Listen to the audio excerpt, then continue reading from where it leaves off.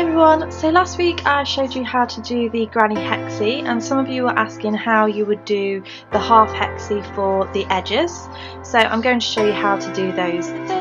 So the first thing you want to do is make your slip knot, and you can do this any way that you prefer.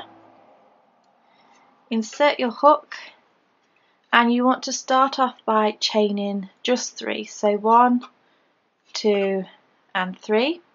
And then you're going to insert your hook into the first chain,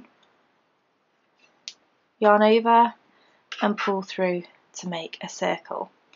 We are then going to chain 4, so 1, 2, 3, 4, and we are going to insert our hook into the very centre of this chain 3 that we did at the beginning.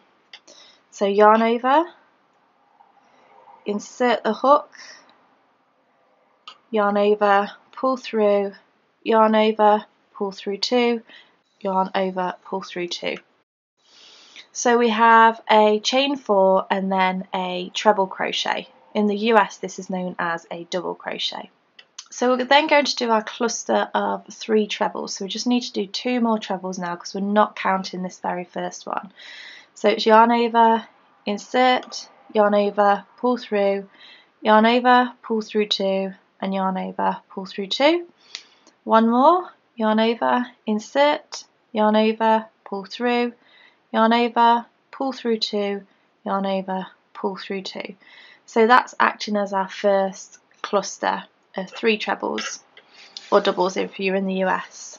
So we're actually going to create just 3 clusters in this round with 2 chain 4s to finish off the round. So that's our first cluster. We then want to chain 1 to bridge the gap between our next cluster and do another cluster of 3 trebles. So that's 1, 2 and 3. Chain 1 and then do another cluster. Now at this point you might just want to grab the centre circle and just pull the clusters round just to make space, because we're only going to do it round half of this circle. So I've done my chain 1 and I'm going to do my another cluster of 3 trebles in that very same space.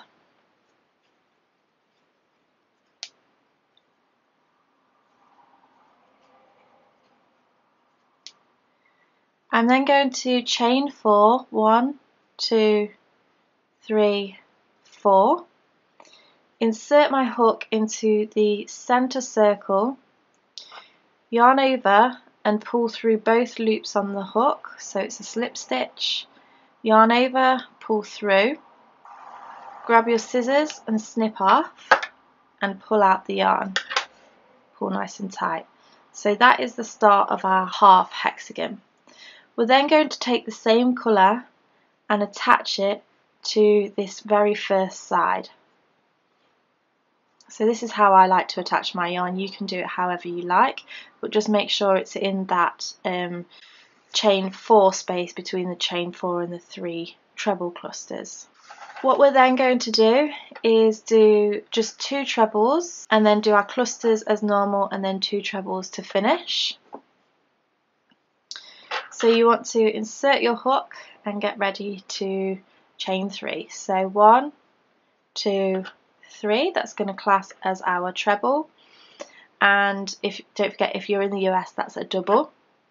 Yarn over, insert your hook into the same space, yarn over, pull through, yarn over, pull through 2, yarn over, pull through 2. That's just going to class as our cluster of trebles, so we're only going to do 2. We then want to chain 1 to bridge the gap between the next space, and we're going to be working in this one here. And this is going to count as our peak or our corner. So you want to yarn over and do 3 trebles in there. So 1, 2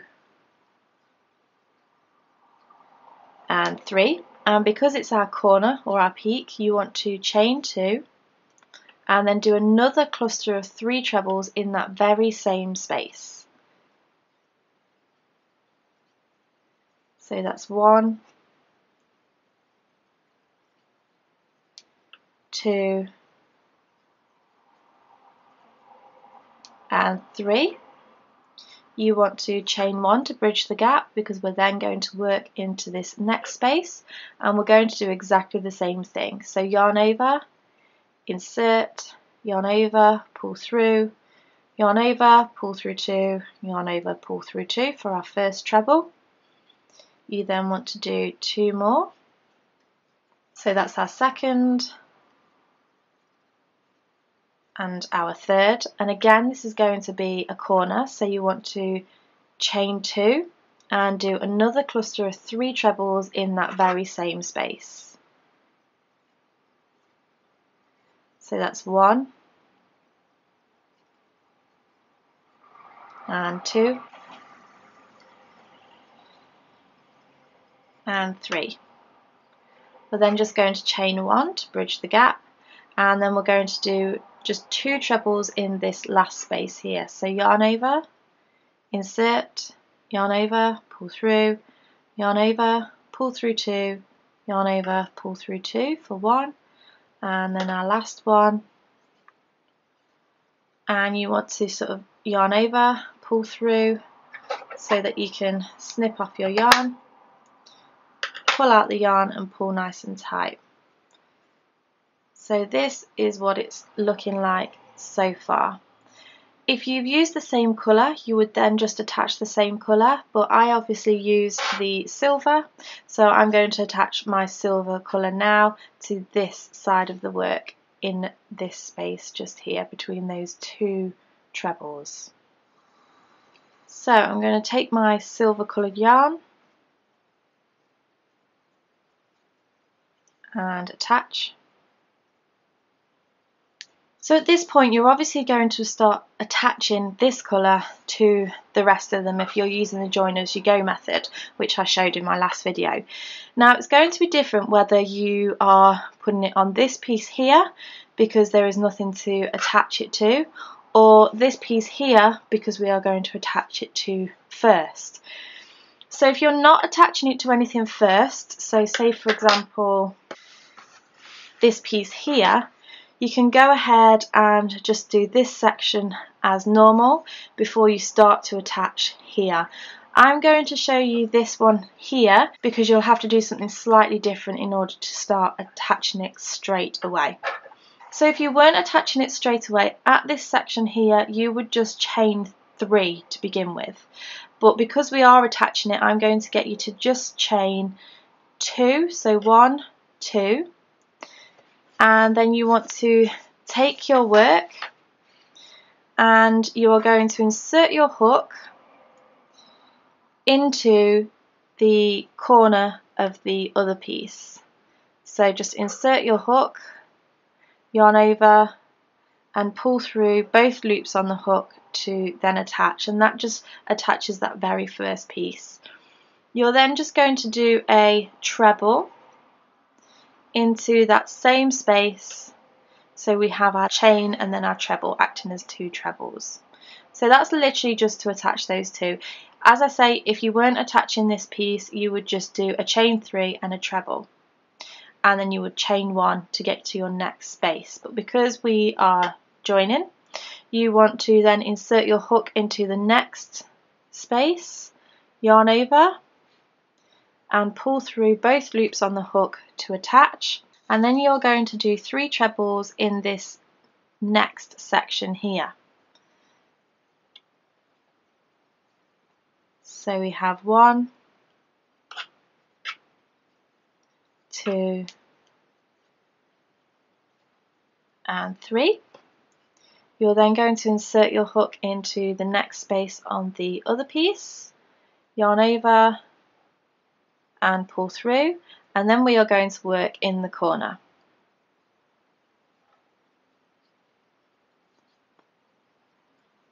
So that's 1, 2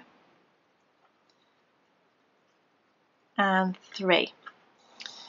So at this point, if you was joining to the other side, this is where you would start joining to your other piece.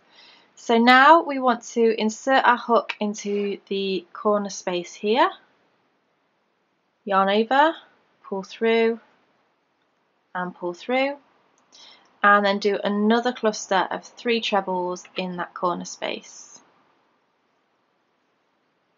So that's 1, 2, 3. Insert your hook into the next space, yarn over and pull through both loops on the hook, and then do your 3 trebles into this space here. So that's 1, 2, 3. Insert your hook into the next space, yarn over, pull through both, and then your cluster of 3 trebles in the corner space. So that's 1, 2, 3. Insert your hook into the corner space of your other hexagon, yarn over, pull through, and then another 3 trebles in this corner space.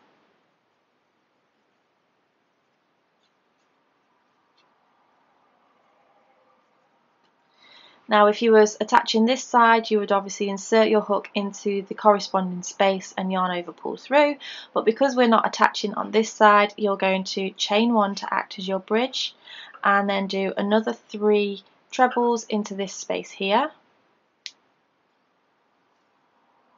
So that's 1, 2, 3. You're going to chain 1, and then in between these 2 trebles here, you're just going to do another 2 trebles. So yarn over, insert your hook between those 2, and do 1 treble and another treble. Now at this point, if you're happy to leave this just one solid colour, then you would just tie off your yarn here. But I like to add a little bit more of the border colour to this very edge.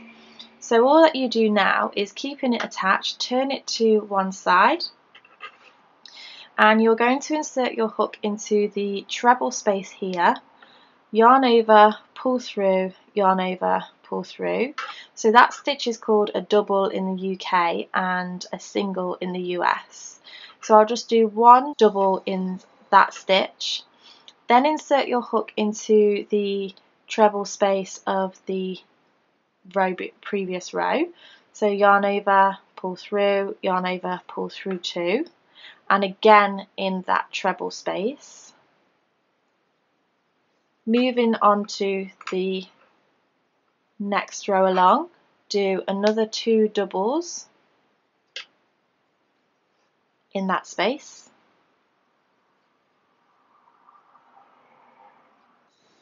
You then want to insert your hook into the very centre and do 1 double in the very centre,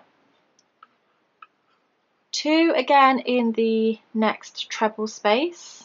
So insert the hook, yarn over, pull through, yarn over, pull through, insert, yarn over, pull through, yarn over, pull through, 2 in the next one. So insert, yarn over, pull through, yarn over, pull through, insert, yarn over, pull through, yarn over, pull through, and then 1 in the very last one. So it will be the border colour here. So insert, yarn over, pull through, yarn over, pull through. I'm going to yarn over and pull through again so that I can snip off my yarn, pull out the thread, and that makes the half hexagon shape.